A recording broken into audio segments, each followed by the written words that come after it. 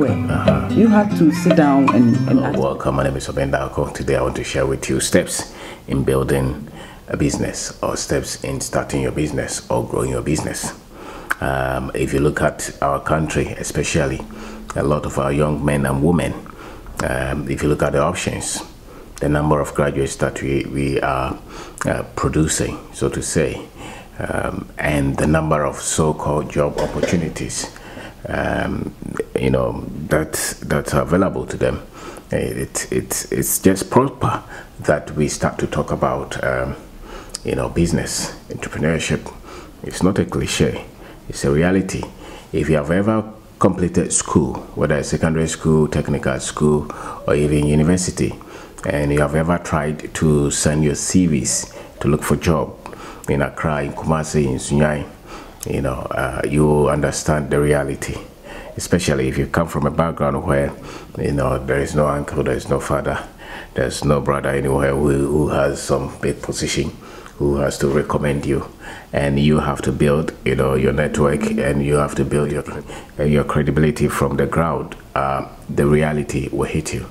And sometimes maybe your parents, your mother, your father, they use all that they had, you know, to put you through school. And now that you have come out of school, they are looking at, you know, you getting a big job with cars and everything, you know, so that they will go somewhere and say that, you know, their son, their daughter is very successful, and they are even looking up to you, taking care of them. That is not the situation for many of us. Many of us, we will struggle after national service. Most often the national service, when they post you, is if you are not in trouble, you know. So by the time that when they give you the certificate, that's a whole chapter that you have crossed. You come out, you will see the real life, and sometimes it's that much disheartening, you know. So we talk about these things so that you know that it's doable, it's possible. The options will not just be look for visa and travel to another country, but having the right frame of thinking, having the right information, having the right mindset, and positioning yourself and being ready to work to build your life is very key. And that is what I'm interested in. I'm a typical product of that. You may think that, you know, you don't know anybody.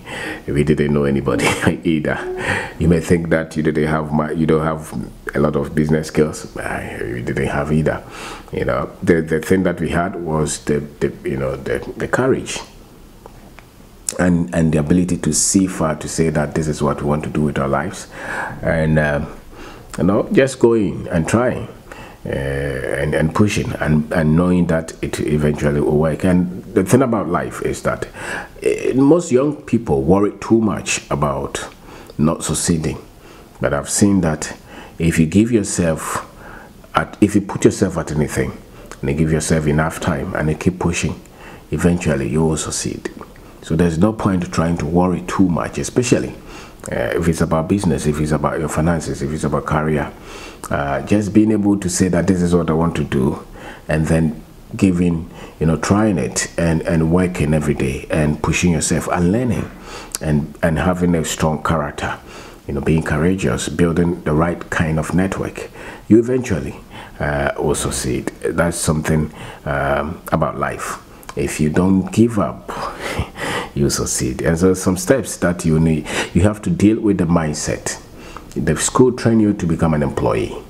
The school train you. That's why the courses that they gave you in school, they were telling you that, you know, this course is good, this course is not good, because they were looking at the job prospects, as they call them. If you cut the job out, then every course is a course. So long as you are equipped to deal with life, especially with numbers and finance, and with good work ethics, you know, so it's really not about cost. So so long as you can produce something that the generation needs, that the market wants, you can offer something that people can part with their money, you are okay, you know. So deal with that mindset that I went to school, I had first class, and therefore somebody must give me an opportunity. Somebody must give me a job. It's okay. If you want a job, if you want cleaning job, you want to weed, there are a lot of those jobs. The problem is that you would not want to start from that level. You would want to have a car and a nice office and show your girlfriend around, or tell your boyfriend that you are the manager. That is a problem. that is a problem. Maybe somewhere is okay, but for us on the continent, in our country, Ghana, that mindset may not work for a lot of people, especially when you come from a background, very sober background. You know, the politicians and their children, the preachers and their children, the businessmen and their children, they will push them somewhere. But if your parents or your grandparents did not push anything, then you must work on your mindset that I went to school, I have degrees, I've completed it, now I want to build something to live. You know, I want to live my life. So you must work on that mindset. And there's nothing wrong with starting in any area. If you don't have any skill set to produce anything that the market wants, then start from anything, sell anything. Consider yourself as if you've never been to any school, you've never been anywhere. And if you didn't complete JSS, what would you do with your life? You know, if you didn't complete senior secondary school, what would you do with your life? Just look at that and then begin from there. Because what is important is being able to create the traction to start. That's where the problem is. Most people have fizzy ideas. They want to start everything, but focus on that one thing that you want to start. And it doesn't have to be special. It doesn't have to be so much even technical. Just start something that people would want to put their money with.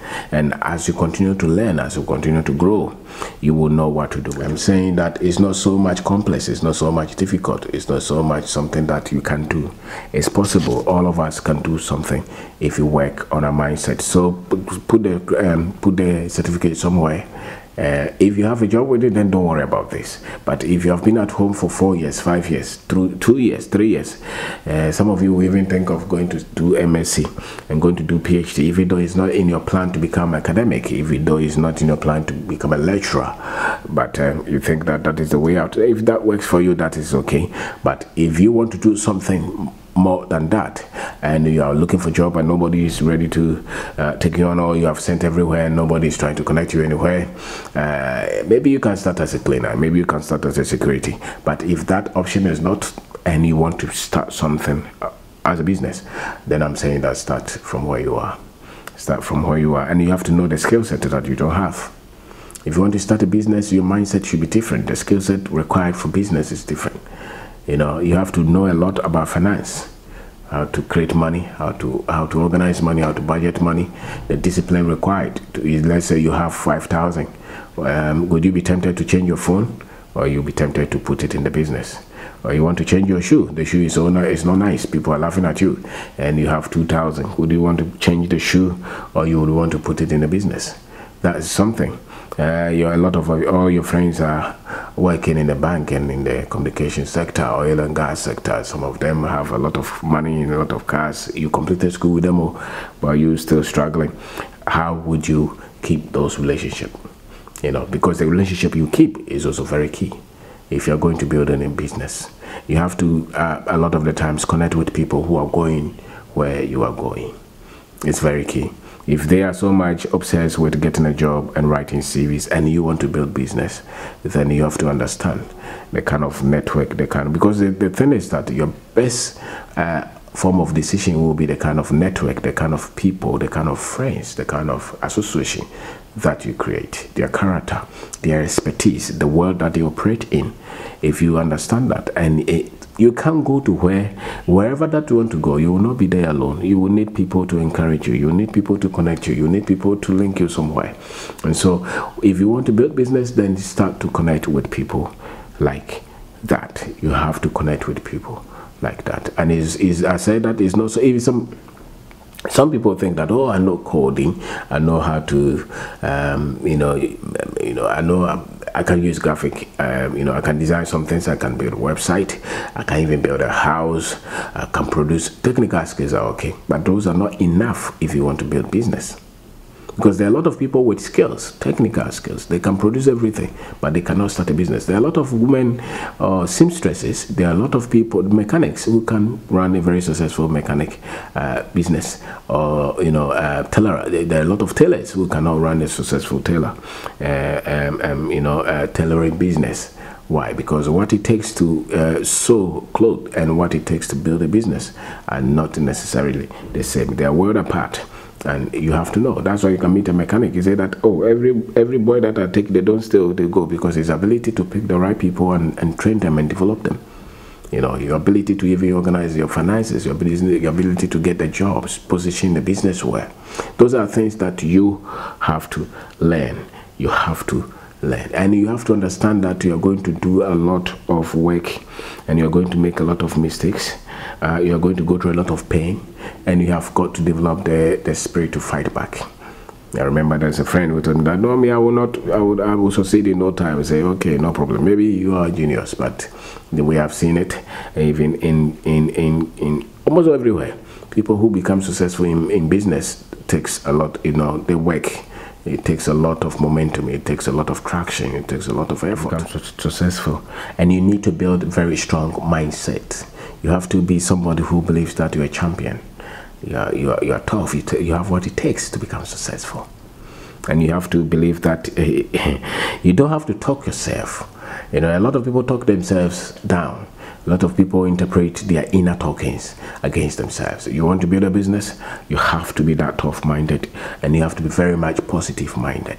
It doesn't matter, especially the force that it takes for the plane to get to taxi and to pick is different from the force or the expertise that you need when that's already been airborne. You know, when the plane is in the air, they can even put it on automatic or something. Why? Because it's already gathered. You know, so the effort that you need to pick any idea from the ground is so different from when the idea is picked. That's why the people they call businessmen, you know, some of them are running multinational companies that were not started by them. But the effort to start a business and build it into multinational is so different. The skill set to pick a business from the ground up, to hustle, is so different from when the business has been built and everything is okay and you're leading the business. That's why most corporate people and top employees paid well but cannot start a business from the ground up with nothing but just vim and the ability to see far. So you have to know that this one requires a lot of effort, and you have to virtually create the content, you know, and you have to submit yourself to continuous learning. You have to continuously learn. The other thing you have to look at is the loans that people, you know, you want to start a business. They say that maybe you have done your analysis, say that you need 10,000, but you don't have that 10,000, and nobody wants to give you that money, and you have put the idea on hold, or you are going to the bank to take a loan to try that 10,000. Even if the bank will give you, it's so likely that you lose that money if it's your first business. And so I would say that look at however you can start that business, however small it is, to a point when you have had some common sense, and when the business is able to work. When the business is able to work, then you can put a lot of money in. But if you have never done anything and you have never tried any business, you're going for a loan from your friend, from your mother, from your father, from the bank. It's going to be another lesson for you. You're so much likely to lose that money. And so start with what you have, from where you are, with a little as you have, and put in a lot of sweat, what they call sweat equity, pushing. Because that's what we all did. You know, the things that we did, that we put in a lot of sweat equity, those things eventually we gathered a lot of expertise, a lot of courage. We were able to understand the techniques that will make those businesses work. The ones that we took money from people and pushing eventually became toxic and became destructive, because you were spending money that we had never made. We were making decisions, you know. It's like you pushing money to some people, you know. They will just make any serious decisions, and just all that the decisions that you will make will be just to spend the money. But when you don't have much and you have got to be that much resourceful, that's where you are able to build a skill set that will take you a lifetime to build that business. And so what you really need is not just the business starting to make money per se, but the abilities, you developing the skill set, the expertise needed as an entrepreneur to pick an idea and continue to grow it. You know, your ability to pick the right talent and train them, your ability to understand the market and what the people want, your ability to keep going when things are down, to handle the money well, to pay your debt, you know, to promise and deliver and not try to lie. Some people start business, you know, and things become complex, become complicated. They will put their phone off, you know. Maybe you owe somebody because of the business. You didn't owe anybody before you going into business. Now you owe somebody because somebody disappointed you, and the person you owe is asking you for the money, and it's become war. Don't be afraid. Pick the call, talk to them. Some of them will fight you, some of them will threaten you, some of them will insult you, but it's part of it. It's the business. You know, if you don't want business, then don't go. If you don't want trouble, then don't go into business. You have to have that. You cannot love yourself so much and be so much, you know, protective of yourself if you want to do something significant with your life, especially if you want to pick an idea and turn it into business. You know, so my name is Obeng Darko. Today I'm talking about some of the steps that you need to build a business. Some of the steps that you need to build a business. The internet has changed a lot of things. The internet is helping, but I mean, they cannot teach you how to drive in the classroom alone. At a point, you would have to pick the key, go and spark the car, and be on the road with the potential or with the tendency that you can get an accident. You know, hurt yourself. Somebody can cross you. You must gather the courage and drive and meet all the big cars. You know, make mistakes, hit somebody. That is how you learn how to drive. You can't just say that they have taught me everything in the classroom and so I'm okay. You must hit the ground. So really the game is played on the ground. The game is played on the ground. And so until you do it, you don't have a business. And business, they say, is about risk taking. You know, you are not sure of where it will go, but you just have to gather the momentum and say that let me be resolved that, you know, this thing can go anywhere, but I'm ready to learn, and I'm ready to learn, and I'm ready to learn. You know, in some economies, that's where you pick the idea, you're able to, you know, through the idea, try it, and then they will come and, you know, give you some money. In our kind of environment, you have to make sure that the business is organic, the business is self-financing, the business, to a certain limit, the idea is working.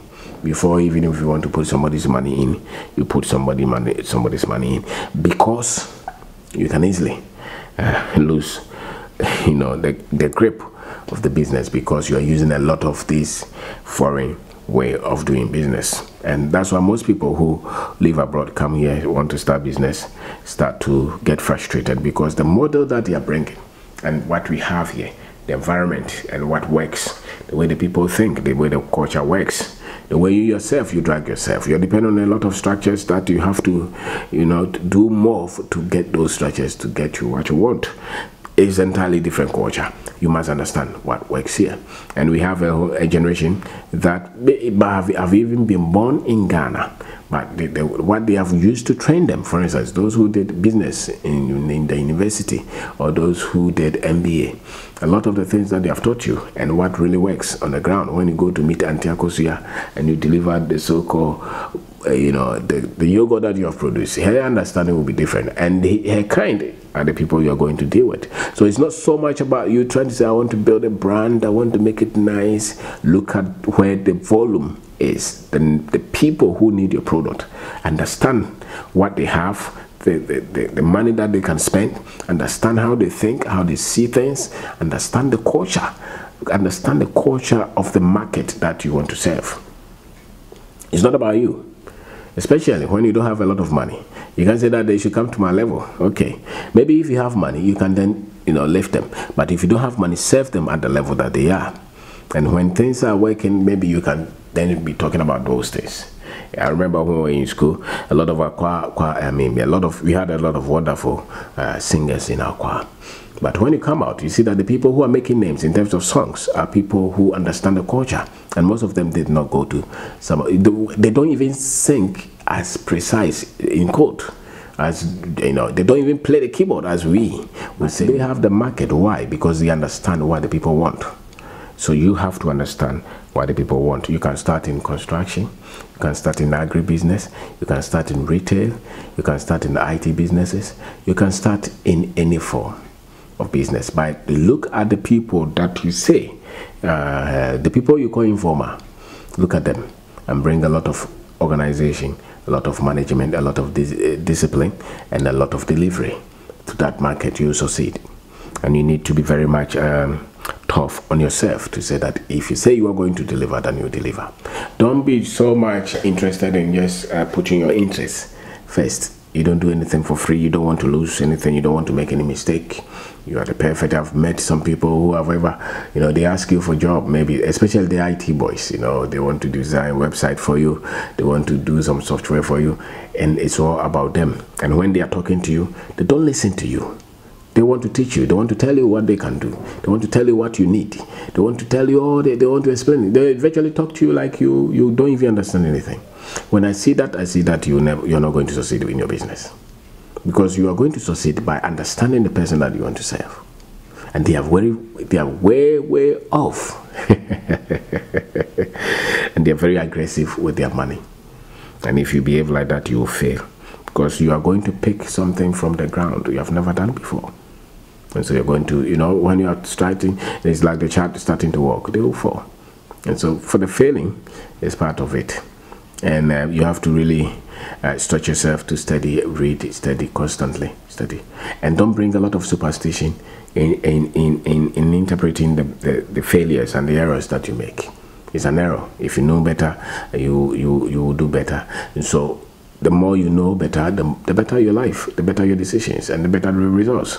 If you can teach yourself that, to look at things that way, it's so likely that you carry the stress. You'll be able to carry the stress. But when you have a thinking that anything that does not work, it means that some demon somewhere is trying to kill you, or some witchcraft from your family is responsible for the failure. No, in this life, 99% of the things that happen, they come from good decisions or bad decisions. If you make right decisions, a lot of your things will be right. If you make bad decisions, a lot of the things will be wrong. It's as simple as that. We understand life from where you stand. Where we stand is where we understand life. Your ability to understand clearly and make right choices and decisions will show the progress, the successes.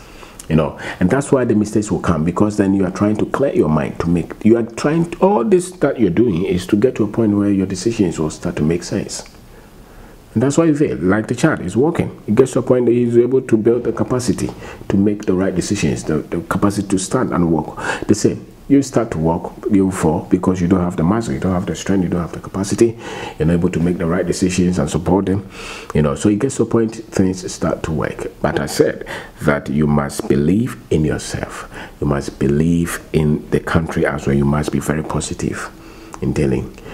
You cannot be so paranoid and negative. People will disappoint you, but deal with individuals based on individual.